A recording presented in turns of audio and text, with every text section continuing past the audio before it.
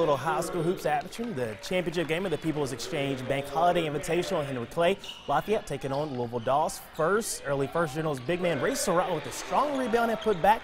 General scored the first points of the game.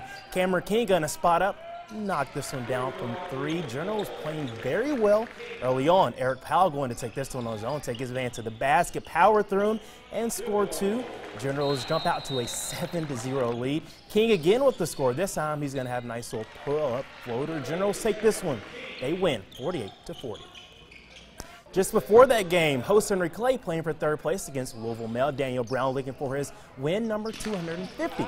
We have a sharpshooter. Harris Hawkins knocks this one down from the corner. HC up 51-37 in the fourth. HC's Jalen Williams gets the rebound and goes back up strong and gets it to go. Henry Clay pulling away late in this one on the fast break. Marcus Warwick with a pretty little Euro step and gets the lane. He had 20 points on his game high. Harris Hawkins gonna do it again. This one from deep, his fifth three of the night.